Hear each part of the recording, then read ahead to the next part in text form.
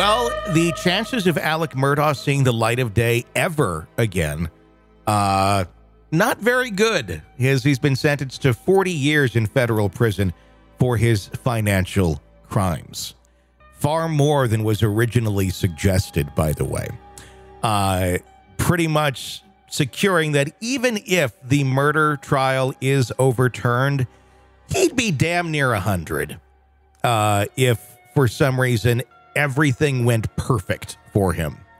Because this one ain't getting overturned. And federal terms, they pretty much last a good portion of the term. It's not like state terms and things of that nature where you can get out at a lower percentage. Typically, we're talking 90% plus that he's going to have to serve at a very minimum. Very likely the whole damn thing. So in that same vein, this guy is going to be in prison for the rest of his life. He's not going to get out. He's not going to get out on good behavior. I'm served. None of that. Why doesn't he just say, you know what, to a reporter, a lawyer, a judge, bring somebody in. I want to talk for a second. And just say what really happened. Because he's a narcissist. Just tell the truth. Why would he care? He doesn't care. He wants to preserve whatever. He wants to go down as, this is who I am, and I'm going to always deny this forever. And that's it. In part of the stiff sentencing here on the 40-year federal term, which was originally suggested to be like a 17 to 22 term, is because he failed a lie detector test. Yeah. Let's go into the story. He's received that 40-year federal prison sentence for his involvement in financial crimes. The verdict handed down amidst the existing life sentence for the murders of his wife and son. In the courtroom presided by U.S. District Judge Richard Gergel, Murdaugh was condemned for exploiting his legal position to defraud clients and his law firm for over 2 decades. Judge Gergel, in delivering the sentence, emphasized the egregious nature of Murdaugh's offenses, highlighting how he preyed upon society's most vulnerable. The federal sentence, which runs concurrently with a 27-year state prison term, solidifies a total of 40 years behind bars for Murdaugh, contingent upon any successful appeals in his murder cases. Prosecutors seeking a harsher penalty raised concerns about Murdaugh's incomplete disclosure of stolen funds and implicated another attorney in his illicit activities. Throughout the proceedings, Murdaugh expressed remorse for his actions, attributing his behavior to decades-long battle with opioid addiction. However, both the judge and prosecutors remain skeptical of his claims, citing the intricate nature of his financial manipulations. So he kind of did what he did at his last one, where he goes, "I'm sorry, guys," and did a little speech. And I don't believe there was a video or audio of this actual proceeding, because I was really wanting to hear it. But attorney Justin Bamberg, representing several of Murdaugh's victims, underscored the profound impact of his crimes, emphasizing the emotional and financial toll exacted upon innocent individuals. Murdaugh is now embarking on his federal prison term, the community continuing to grapple with the aftermath of his deceit and betrayal.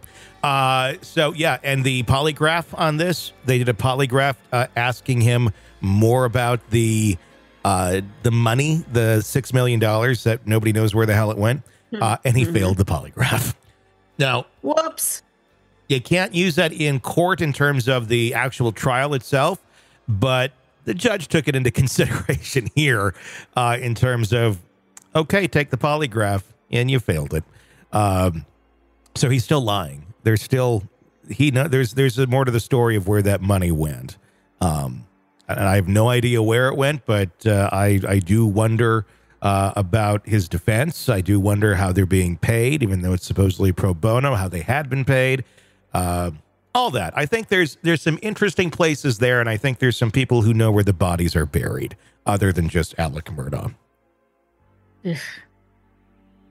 I just don't get this guy. I mean, when you look at the people that were affected by this, there was a state trooper that was injured on the job. There was a quadriplegic who was,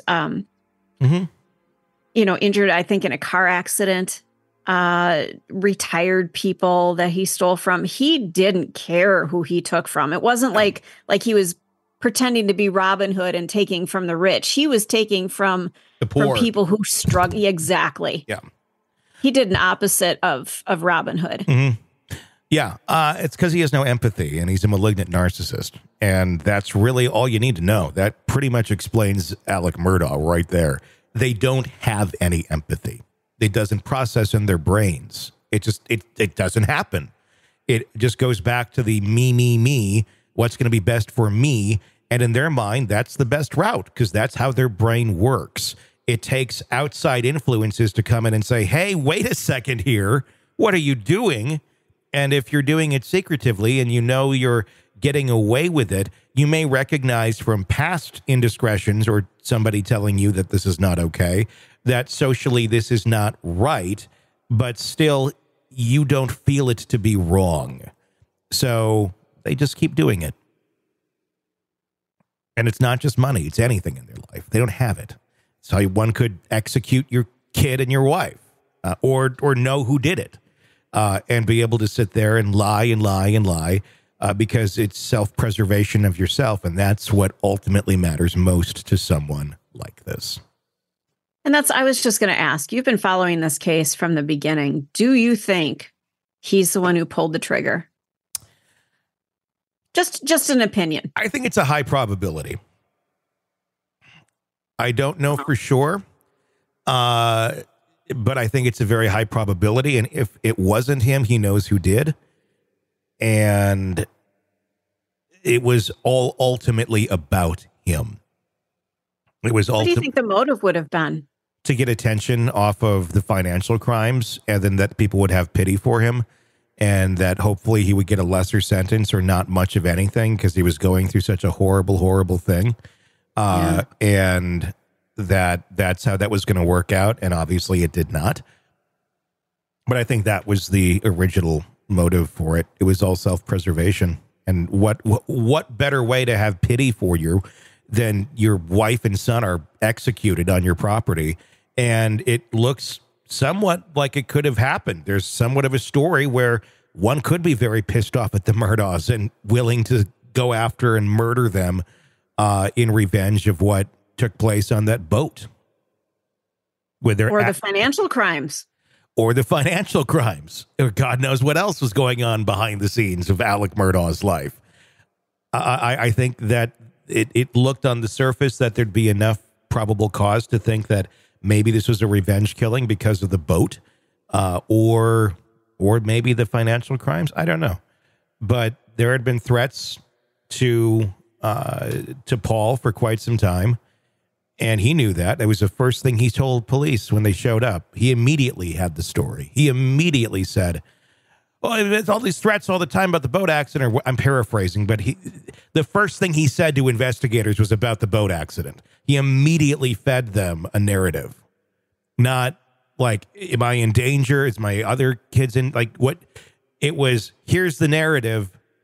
I hope you run with it. Wow. So... You ever met anybody like him? Not that I've known to have been able to pull off murder. Some that I could see, could be capable of it. But like malignant narcissists, yes, I've met many throughout my life. But never that have gone to that, to a murderous route where it becomes criminal. I don't know what other things some people may have done that have been criminal, but in terms of that level of belief and lack of empathy and just ability to just screw over anybody in their life, no matter how important they supposedly are or should be to them for their own gain or their own self-preservation, yes. And there's a lot of them out there. I think these are people that are not villainous, wearing the cape in the corner, like, oh, there's that. They're the school teacher, they're the police officer, they're the politician, they're the doctor, they're the people what we see every single damn day. Yeah. And they're all around us, and they know how to wear those masks pretty good, because if you don't have something that they need, you're not going to really notice anything from them. They can play well with others, usually to a certain extent on the surface. Usually gets pretty destructive if you get to know them more. But on the surface, they're able to get by pretty well and be pretty cunning and be pretty much looked at by many people as very charismatic, a good guy or a good girl or not good woman. And it's, you don't see it. And that's why they're able to get along and do what they do. If you're in relationships with people like this, you're not going to see it right away. Unless they're the grandiose type narcissist, but a lot of it is covert narcissism, and that's done exactly how it's said, in a very covert way. And oftentimes their victims don't realize it until they've gone too far. So they're out there.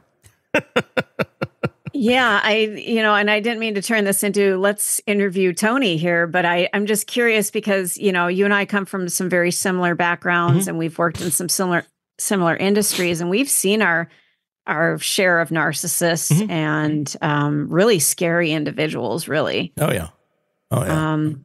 Media is full of people like that. The next time you turn on the radio and hear your favorite DJ, you may not know them as well as you think you might. And the thing is, they probably don't know themselves as well as you think they might either. Right. But no, there's a lot of that in media. There's a lot of that in medicine. There's a lot of it in places where law enforcement, where there's places of power or control. You'll tend to see that because that's where they tend to gravitate to, because it naturally feels good to them. Who wouldn't gravitate to what they feel they're good at or feels good to them? Anyone would do that. But people like this, they're missing that piece in their mind. And do they know they're doing it all the time? Sometimes, yeah, they do. And that's the scary part to all of us. But sometimes they don't. But it's more of a way of life than it is a vindictive plan, I think. And that's the way to try to understand it. It's trying to understand something that's really not very understandable. And that's what makes you go in circles and ruminate on these people, because there's nothing that will ever make them make sense. Want to listen ad-free? Want advanced access to all of our interviews before anyone else? Become a True Crime Today Premium Plus subscriber on Apple Podcasts. You get every episode commercial-free, so you can binge on true crime until you can binge no more. Search True Crime Today Premium Plus on Apple Podcasts now, or go to our podcast page and sign up now. More of the Hidden Killers podcast next.